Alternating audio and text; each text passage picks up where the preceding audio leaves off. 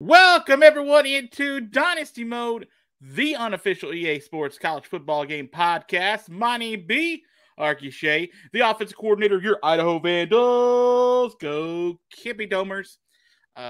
Fresh off a heartbreaking loss to Clemson, sadly. I don't know if you saw this. By the way, Matt, that on the other side of the screen, if you're watching on the YouTube, is Demetri Ravanos. Demetri, I don't know if you saw, but I was beating... by the way, you're going to hear my son. He is here recording in the background. That's your TA. That is right. That's right, buddy. I was leading Clemson, and all I had to do was take a knee, but I got a little fancy and thought I'd go with one quick pass. It's okay. I decided to tuck it and run. I fumbled, returned for a touchdown, and lost the game. And that is how you get fired, honestly. Not everybody can be Sonny Dykes getting that backdoor cover on the on the running up the score play. That is absolutely true. So, we're going to fight back. We got Penn State coming up. That's going to be a tough one. That's my son kicking the conference game, I assume. Yeah. Yes, that's right. That's completely right. Demetri, first of all, I just want to say it's good to see you, man. Thank you. I know you've gone through a long week, so I want to say that, a part of that, that's my son. That's right. Well, hello to the GA. I don't know if we're going to bring him on. We don't usually like to display my child along all this, but, he is crazy. Sure. But I did want to say that I did take a time to talk about the situation with my father at the beginning of the podcast last week and how that sort of inhibited some of the things over the last couple of weeks as I fight my son for the headphone cord.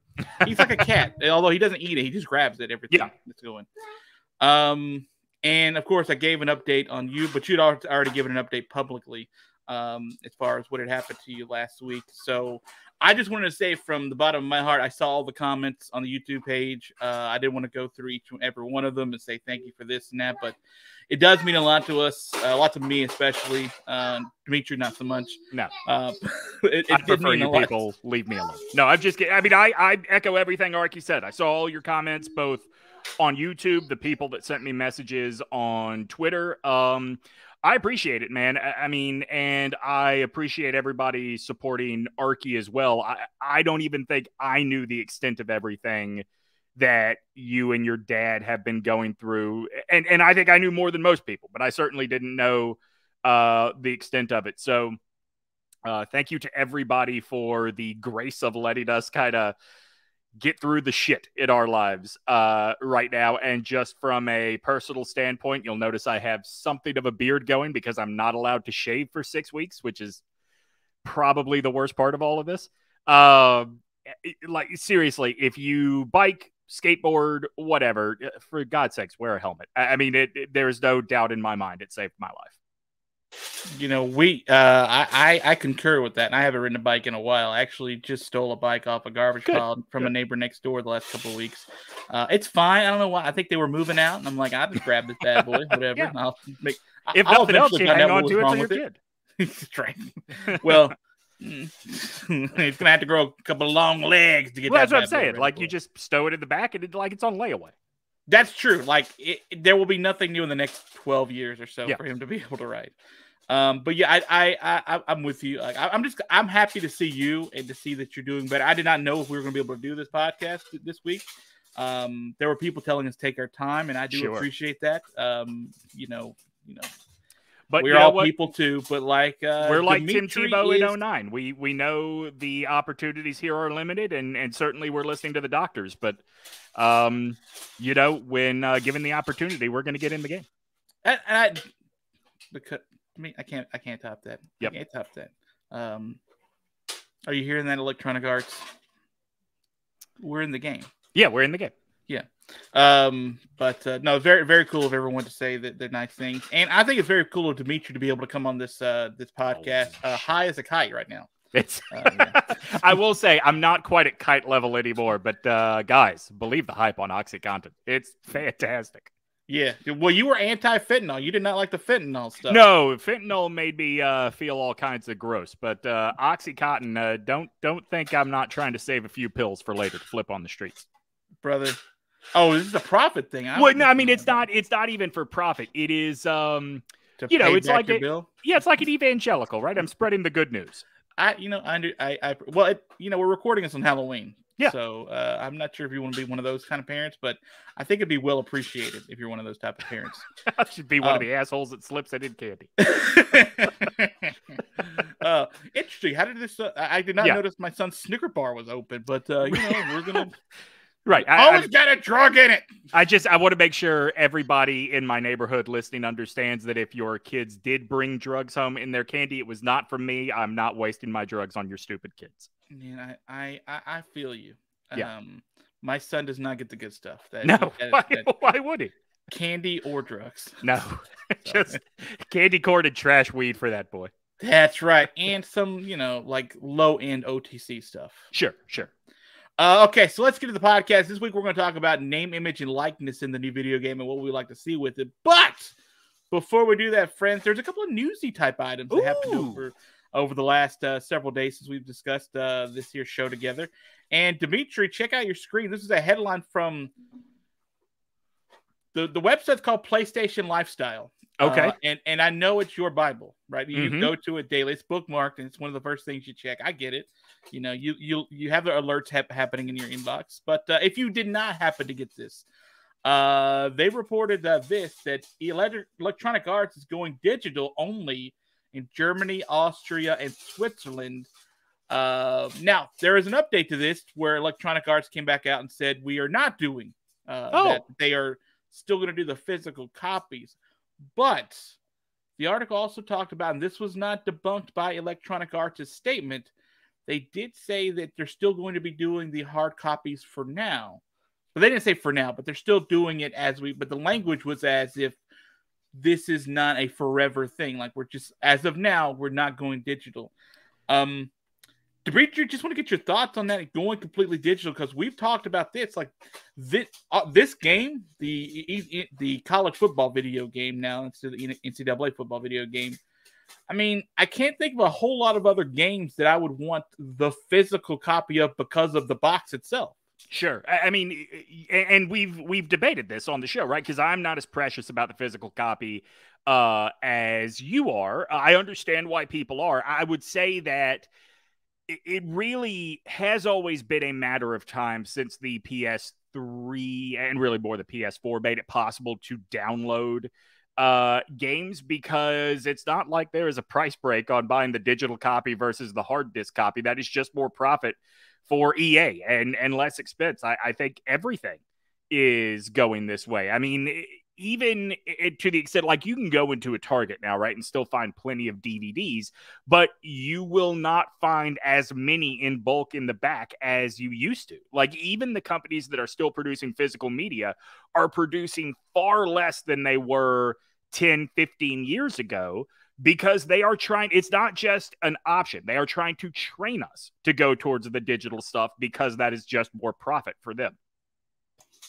Are you telling me it costs less to send you a digital code access link than it does to manufacture a disc, put a box around it with some nice cellophane, and then ship it to a store for you to then go purchase? I believe there's also a digital copy link inside. Yes, yes, I believe in the long run it is cheaper, and it's really weird. Like, it makes giving gifts weird, because my son is a big Switch player and is migrating to PS5, and it's like all of his Christmas presents are going to be like, here's a card, go type in that code, as opposed to something open like you and I had as kids. Hey man, I wrote this down on the back of a receipt. Right. So just do what you gotta do, I guess. Merry Christmas. That's right. Okay, one other thing I wanted to get to one other thing I wanted to get to, which I thought was kind of interesting. Over the weekend, the National Football League has some football games. If you're listening to this and it's like July of 2023, disregard. Yeah, just know that that my ring light went out. I was wondering what just happened there. My son pulled the cord from the wall, but you guys are just gonna have to deal. Yep. So the NFL games happen somewhere in 2022 fall. And some winter games too. And yes, thank you, son, for the cord that you just pulled out of the wall. It's, by the way, this is what this looks like. It's the cord he gave me. Oh, my ring light just plugs right into my computer. Yeah, well, I have one like that too back here. I just got it as a gift, but I don't have it plugged into the computer yet because it's just I recently had a birthday kind of thing, so that was one of the gifts. Regardless, let's get back to the topic. Sure. The NFL games were interesting. And I thought this tweet that I saw from someone who writes for The Ringer, and I think also does a podcast for The Ringer as well, about a certain head coach for the Green Bay Packers. Yeah, that's right. Mike LaFleur. Now Mike LaFleur is, I think, with the Packers, right? Yeah, that's right. Yeah, So Kevin Clark retweeted a tweet of him, solid, to where he talked about how everyone on the Jets has gotten better, but he loves LaFleur's growth from year 1 to year 2. He said it was touch and go there for a while last year, but he's getting guys open and finding space, right? And he also said that LaFleur told him before the season how much ball he and his brother learned from playing NCAA football on PlayStation, and frankly, it shows elite football mind that can only be formed by playing decades of Dynasty mode in that game. By the way, Matt LaFleur is the head coach of the Packers. Mike is the OC. Yep. Yeah. Okay. So just for clarity's sake, so you don't fucking tweet me about that. Oh, sorry, buddy. Don't freaking tweet me. I forget there's a toddler in the room. Sure. But this is not something new to us. We know that this game teaches us a lot of football. Yeah, I mean, I think that is excellent. Certainly all the stuff that we have talked about people learning before, right? The culture of other cultures, so to speak, right? But the playbook aspect of it, it's weird. Like, I think that I have always picked up on plays I want available to me, but I've never really played the game with the mind of an actual coach before and thought about how plays, how schemes, how individual formations fit together to flow and create a game plan the way that I'm sure the LaFleur brothers did when they were playing this game. Chris Vanini was on this podcast not that long ago, and for The Athletic, and talked to us about how his piece mentioned that who's the Kansas State running back? Deuce Vaughn, right? Is that right?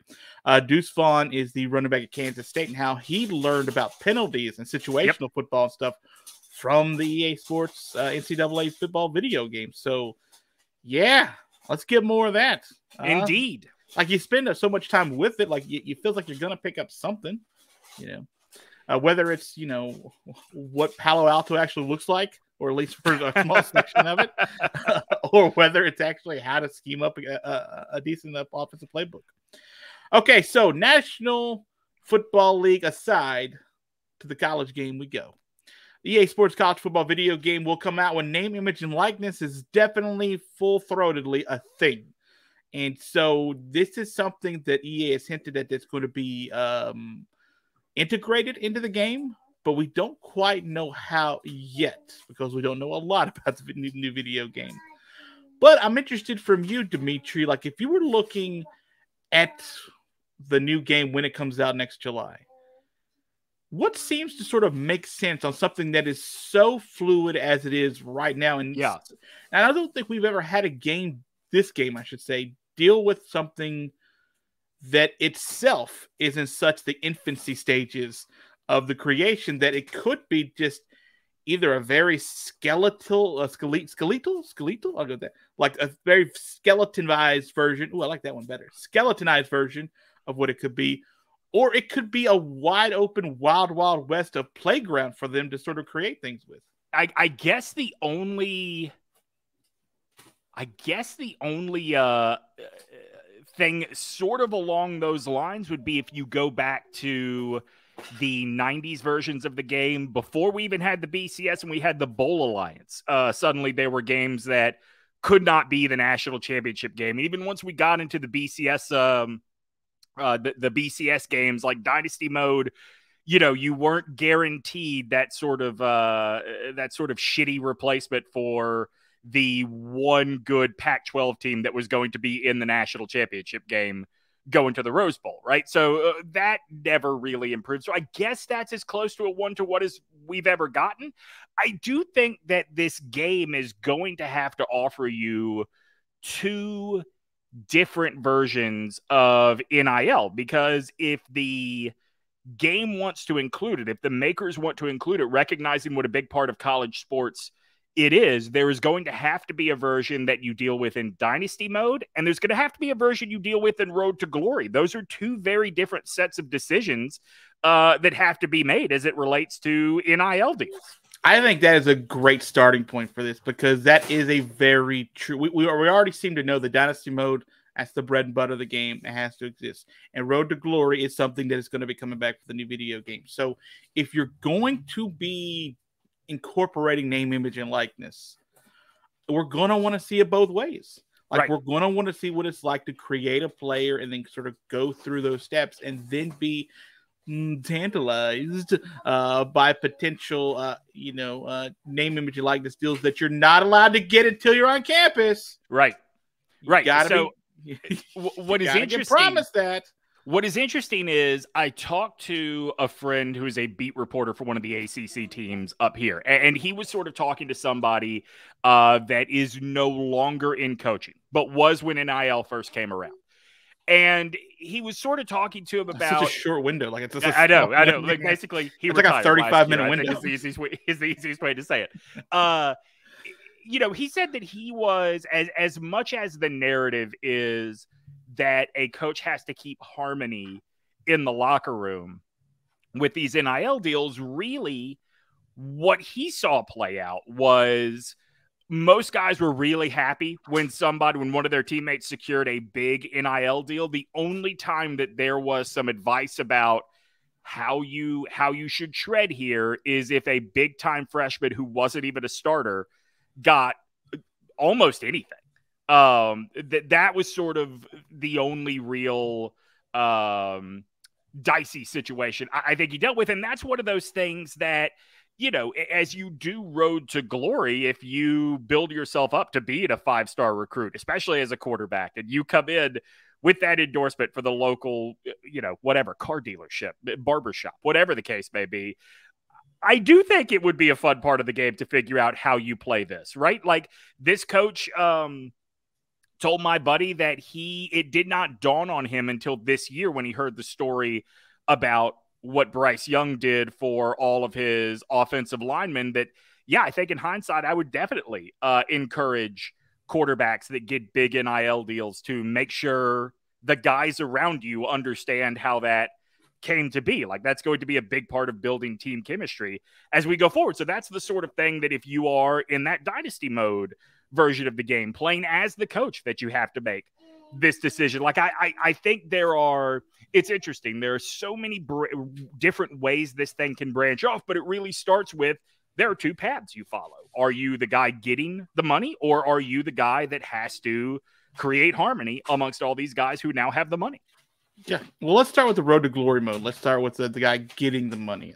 So you go through Road to Glory. And by the way, if you run through all your exercises in your season and you're anything less than a 4-star, what were you doing the whole time? Like, let's say I'm all for making it harder. Like, I've always said, like, I want this thing to have an ability and a level where it's just a pain in the butt to be good at. Like, I really like that aspect, right? So if you can find a level like that and then be 5-star, then you should freaking buy Twitter and own it. Like, well, I mean, so this is the other thing, right? Like, if you are introducing NIL, it shouldn't just be your stars go. You should know where you stand on whatever they're going to use, the NIL or the ESPN 300 or the 24/7 rankings. Like, there should be some sort of reward for becoming the number 1 or maybe even just a top 5 overall recruit. Yeah, like an extra biscuit at the local the local tavern. Okay. Sure, tavern biscuits. That's a big place for biscuits, right? Taverns often go with like peanuts, brews, and biscuits and gravy. And biscuits, sure. Yeah, that's right. That's what's interesting to me, because like I love the realism of it. I like the NIL, but like, to me, my brain has always been, and I know there are a lot of people that don't feel this way.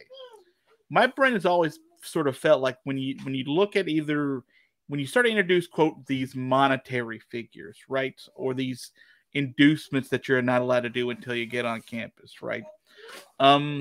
It doesn't ring true, right? Like it doesn't feel like, if I went and say and took said like, hey, I'm going to get 2.5 million over 4 years in Tuscaloosa versus getting 1 million over 4 years in like Ames, right? So like to me, it doesn't feel like it means anything to me to choose one or the other, because again, it's very video gamey. Sure. Right. Like unless you're building a franchise and you have to stay under caps and budgets, then I think that then he gets into a little more of a figuring out stage. But if like you're just going to introduce, hey, here's the highest dollar, then you go to either the place you want to go because it doesn't matter for the money, or you just go to the place that's got the most money because it's the place you want to go anyway. Right. So like I feel like if you want to do it that way to make it feel a little more like consequential to choose one over the other, then once you get to said place, maybe like you say, if you get to that 2.5 million to a Tuscaloosa, it's your job then to not have offensive linemen just fall down on the ground in the middle of the game so you get sacked or something. And I'm not sure how you sort of how you navigate that to sort of make it feel more real for getting the money as a player. I think the dollar amounts almost don't matter. And this is more the thing that I've kind of been pushing for all along is some version of story mode, right? Like the more benevolent you are with your NIL money, does that then boost, let's say you're the quarterback. Does that then boost your offensive line's clutch block ratings? If you're a wide receiver, does that then boost a chemistry rating between you and the quarterback? Like, are there things that you can tie to NIL that are not about how much did you get, but the choices you made and how they actually impact things on the field? Yeah, and maybe you deduct some of that chemistry or even the money for like drops. You're like, okay, you dropped it, so I'll give you $50. Stop dropping it. Or whatever. I can sort of see that, but I do like the idea of having to sort of manage this in-game economy, right? Like I do think that is kind of a fun element to it. In all, I guess to be more realistic, I would say that I think that whether it is how you dole out money or take care of teammates, or the type of endorsements that you choose, if it affects how good your player is or where a ceiling on a particular rating is, based on the choices you make, I think if there is some sort of puzzle element to NIL in Road to Glory, it makes it more fun than just click, sure, of course I'll drink Gatorade for $100,000 this week. I do like maybe the idea is that you allocate some of those points or fun. First of all, I think the more points you're able to, the higher amount of NIL you're able to capture or something. I think a lot of this will be user achievement unlocked. You get your Xbox points or your PlayStation points or whatever. Like that's the thing. But maybe if you're charitable with your money, not just with charities, or maybe if you do team up with charities in the game itself, or if you give away money to, let's say, a scholarship fund, or as you say, you take out your lineman to eat. Maybe that week your lineman rating so you can't get sacked.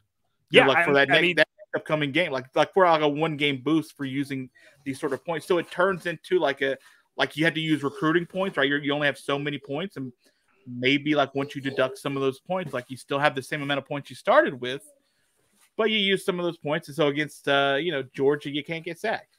So I'm going to throw out a couple of different ideas to you that I think could be like they would only work in Road to Glory mode. They would not, they wouldn't have the same effect in Dynasty mode.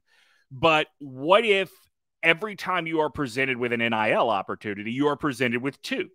And let's say, one of them is for a local, let's go back to the barbershop idea. Okay. So one of them is for a barbershop. The other one is for a fast food restaurant.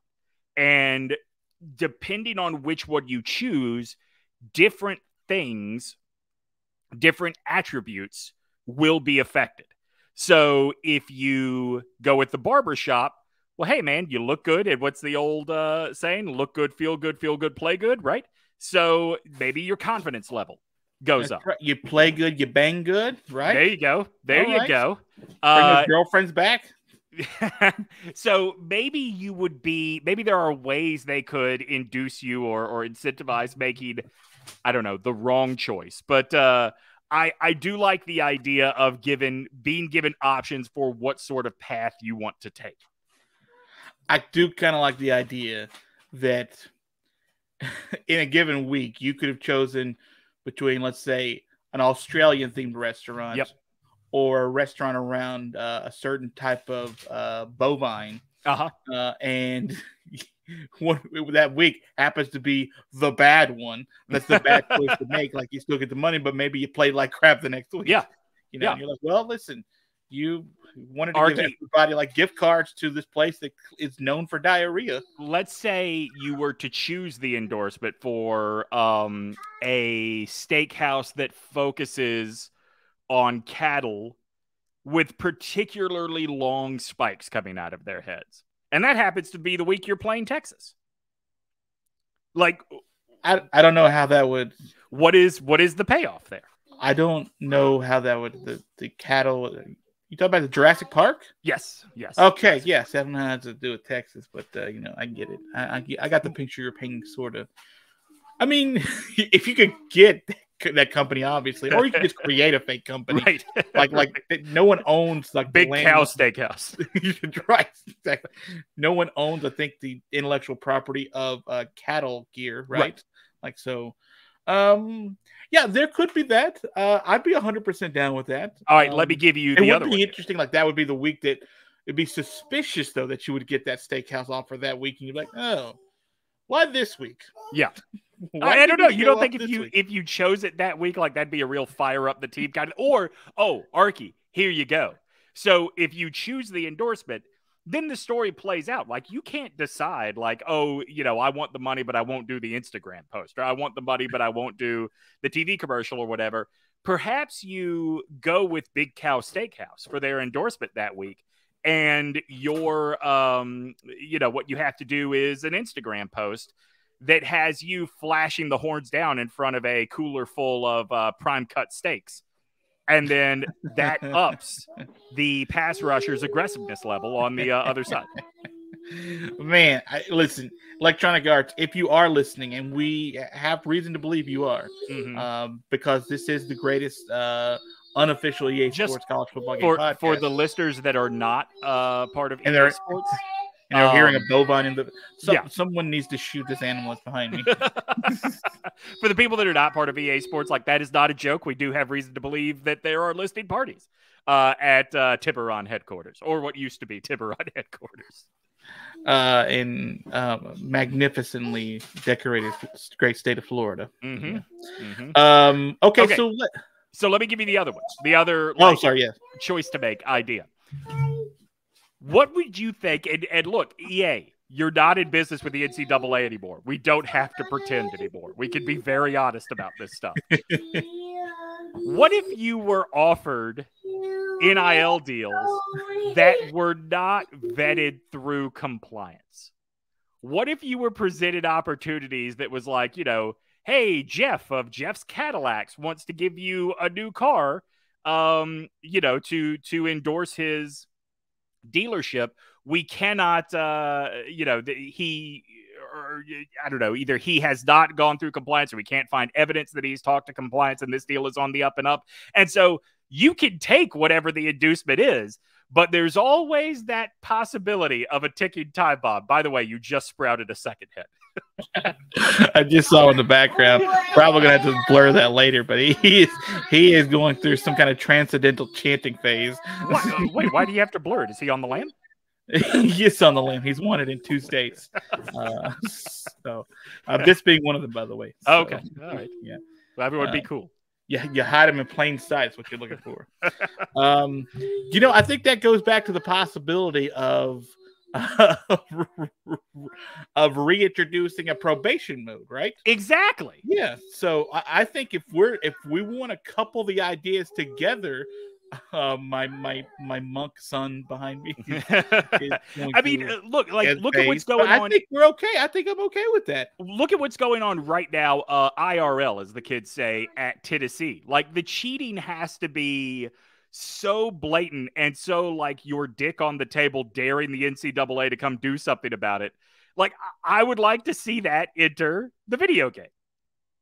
I think if you're definitely if you've committed to not being within the NCAA, right, and not partnering with them again for the next game, which it seems like that would be a long shot to rekindle that relationship at this point. Then whatever you can do in the video game can be 1,000 times better than what the old probation sort of mode kind of was. Agreed. Which means we can then reintroduce shady things like this. And we can reintroduce, because again, it's all made up. Every team is going to go on probation on somebody's console somewhere, like at some point throughout the next 365 days till the next game comes out. Then someone else is going to go. Everyone else is going to go on probation again. I think absolutely, if we're interested in bringing back the probation mode too, then absolutely this NIL is ripe for cheating and ripe for the shady characters to show up, ripe for somebody literally to walk up to you after a game and say, "Nice touchdown, here's $100." Yeah, exactly. I want a little digital mattress Mac in this game. That's that. We should call him something. Mattress Max. Oh, sorry. I was going to say like Rockstar Rick or Rock Chair Rick or something. Yeah. Rocking Chair Rick. Made his fortune in wicker. He did. And you don't think those wicker racket chairs are going to be nearly as comfortable as they are, but that's why he makes so much money. Exactly. Nobody accounts for the rattan. Okay, so this, I think, blends nicely into our Dynasty mode version of this conversation, which is exactly what we look forward to with longer-term ramifications from just the player itself, from whatever organization will be overseeing the rules, or if we'll even have an organization of rules and we'll just say, listen, cheating's not a thing, nothing's a thing. But if you're going to have NIL, and it sounds like they want to have NIL in the game, then I do think this has to be sort of a thing, right? Like to be able to have an overarching sort of, hey, you're allowed to have $400 million, but not $450 million. Because the NCAA is clearly like they're trying to figure this out with Congress, right? Right. So it's also a very fluid thing. They know they want to get their hands around it, so there has to be some kind of carburetor put on this at some point. Do you want that immediately with the next game before they can figure this out? No. I mean, I want the game to be as realistic to the football we know that is coming. Like I said earlier, I think you've got to, in order for NIL to make sense in the Dynasty mode, I think you've got to adopt some sort of story element to Dynasty mode. It's the only way that a coach really has any sort of feels any kind of ramifications, I guess I would say, from NIL deals being done with members of his team. And I think also, like, I know how frequently you've played like in like NBA games, for example, right? Like there's so college football, I'm currently playing it for it's week to week, right? And like you technically could go back out and do some practice kind of thing. Yeah. But like there isn't a, hey, you're supposed to, this day is set up to do a practice. Do you want to practice or sim or skip it or whatever? Like I feel like if you add that NIL element, then it's like, hey, Tuesday, Kevin Brown needs to go record a commercial, for this for the local taco place, right? Even though you think some of this will happen in the off season, you don't want it to in the game. You want it in the game. It's more interesting if it's happening during the week itself. There's also, I think, a fun thing here that could, like this, I think reflects just what big business modern college football is, if you get to a certain point of success, or, you go to one of those 6-star programs. Like, I think one thing that would make a lot of sense for this game beyond just NIL is 1-star programs have the lowest operating budgets. 2-star programs are a little bit more, and so on and so forth. And those 6-star programs have the highest operating budgets, I do think that it would make a lot of sense to be able to somehow control those operating budgets, right? And at some point, can you go out and get an NIL coordinator that makes navigating this whole process a little bit easier? Or if so we all typically want to, I should say, a lot of us in the Dynasty mode want to start with like one of the lowest ranked teams. Yeah, of course. And then move up. So maybe the more success you have at a lower place, the more your NIL ability sort of pops up, the more your budget there, wherever you currently are at, pops up. And maybe there's a percentage of that carries over to the next place you go, or you just start at the baseline of the place you go, especially. Well, I mean, just real quick, it's very similar to what we see in real life, right? Like Billy Napier going to Florida, there was excitement about. He had a long track record of success. We knew kind of what Billy Napier coming to Florida would mean. And just, crossing over into sports talk for a second, like will mean, give it time. He told you from the get-go this was going to take a while. But, I think that makes sense. Which you would say when you're about to lose a crap ton of games. Well, I mean, look at how Dan Mullen did on the recruiting trail. I think that it is very in keeping with the if it's in the game, it's in the game mentality of EA that, even if you are, hell, go back to 2004 with Florida, right? Like they bring in Urban Meyer. Everybody knew what the expectation was. With Urban Meyer, it didn't matter that he hadn't been a Power 5 coach before. I think your idea makes a lot of sense. You bring in, or a school brings in a coach like that, the expectations should be raised, and thus the toy budget, so to speak, should be raised as well. The toy budget. Indeed. It's Christmas on the plains. Let's see. It's anything but Christmas on the plains right now. Again, very dating this podcast, but everybody be cool. Everybody be cool. Everybody handle everything normally, just like they do down over. Do you think, by the way, and I'm going to find a reason that this would make sense, could we get the yellow fella on the podcast? I don't know. Right? Like, I don't even know who you would go through at this point. Yeah. Because I feel like I would want to, just to be kind of swarmy and kind of a jerk, to go through Auburn's athletic department and just like, hey, listen. Forget going through Auburn's athletic department. Call Alan Green directly. Hey, clearly he's got your number. He's got your number, and apparently he is 95% of your voicemails. So, right. Would you mind just tossing that over here? Yeah. I don't think it's impossible. I don't think it's likely, but I don't think. I think it's slightly less. I think it's slightly less than a Hail Mary, but it's definitely a deep passing route. How many people could we get on the podcast, or at least get them to take us seriously, just by mentioning that Paul Feinbaum has been on the show? We start with Yellow Fella. Okay. Right. Did Bear Bryant make up Bryant Bank?